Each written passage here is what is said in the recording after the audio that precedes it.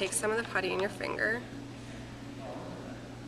You're going to take it in between your fingers, and you're just going to kind of roll it so it's even, and then you're going to make just a circle out of that. Now you can do different sizes. I'm going to make mine a decent size, so about that big. I'm going to apply that to the area of the skin that you want to have the wound. Now this is a little tricky, getting it to stick, but it is sticky, so it will stick, just getting it to go down. You're going to take your liquid latex. I'm applying it inside of the nose putty. You can take anything. I'm taking a safety pin, just be careful.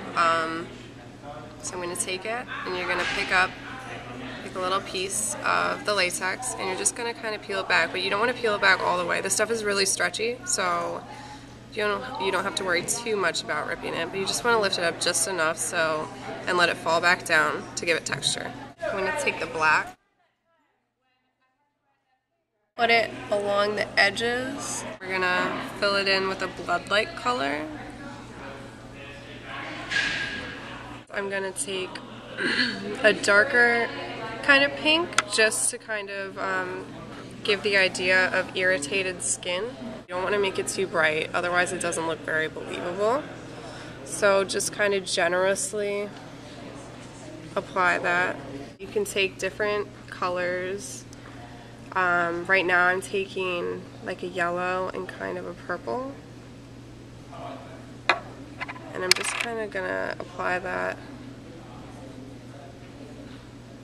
around, and then I'm going to smear it to kind of look like a bruise, and then we're going to fill it in with some fake stage blood.